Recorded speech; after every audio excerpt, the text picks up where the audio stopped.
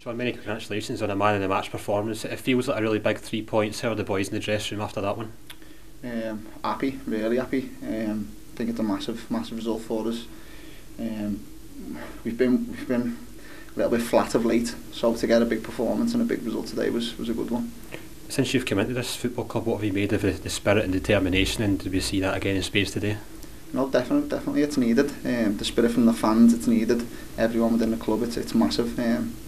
And it's showing. It's a must-win football club. You're here to win games, and that's what you've got to do, and we're all trying our utmost to do so, and thankfully we did today.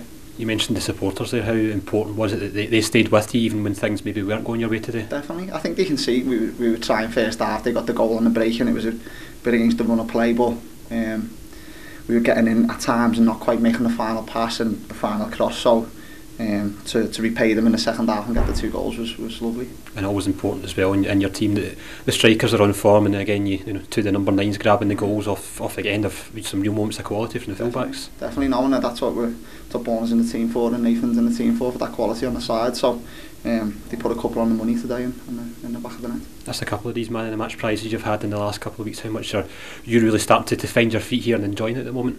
No, definitely, yeah, that's it. Just finding my feet and you know, changing clubs and whatnot, and coming into a new dressing room. It's tough at times, but no, getting used to it now, and hopefully I can continue the good form. And then the international break now, 2 weeks, but I guess a good opportunity for everyone to rest up and be ready for another really busy period after. Yeah. I wish there was a game next week, to be honest. I think we could have took today into next week, but 2 weeks rest now, and we'll go again and recharge the batteries and go again. How much did you enjoy that at the end there? Because I think you saw just how much that result meant to everyone at the football club. No, definitely. I think everyone realised how much of a big result it was.